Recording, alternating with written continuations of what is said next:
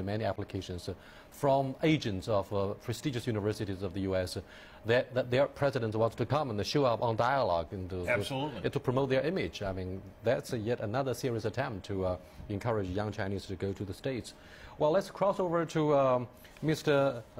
Owen Cho, senior manager of an international hotel chain. Hello, I believe in the 1960s, many young Taiwanese, of course they are Chinese, went to the States for better education, and now more and more of them seem to be coming back to seek better job opportunities.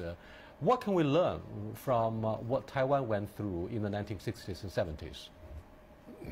Okay, my understanding about those Taiwanese people who move out to other countries before 90s, most of them have two major concerns that you just mentioned earlier. Number one, the concerns about their children's education. Number two, the concerns of seeking for better living environment and more alternative options of different lifestyle. But after 90s, because of the overall business and economy situations in Taiwan started to change and improve, the entire society was getting more and more open. The mainstream of business model was kind of transforming from labor-intensive driven to high-tech intensive driven. One of the most famous example is the Hsinchu high-tech industry zone. Generally speaking, I would say after 90s in Taiwan, people start to have more options to go for better lifestyle, which start to influence those people, the immigrants, to change their mindset. I would say a better lifestyle than previous is the main incentive to attract those people back to their roots in Taiwan.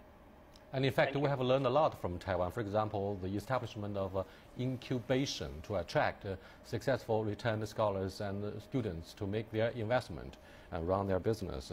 Okay, thank you very much. That's Owen Cho from Taiwan. Thank you for being with us. Welcome back to Beijing studio. Like in Taiwan, we have also set up many Silicon Valleys and incubators, as I said earlier, as part of the preferential policies of the government to attract talented professionals to come back. But then why do you think a majority of those who went to the States and Europe refused to come back? And according to the statistics, I believe you have a better idea about how many of them come back and how many of them refuse to. Well, that's right. I mean, particularly the people in the science and technology area, that people, for example, who got a PhD in the science and in science PhD, engineering PhD in the United States, 5 years after the graduation, the remain rate there is about 90% for the Chinese PhD student in the science and engineering sectors. And one of the reasons for them not coming back, I think for the science engineering student, because they feel that the environment, academic environment is more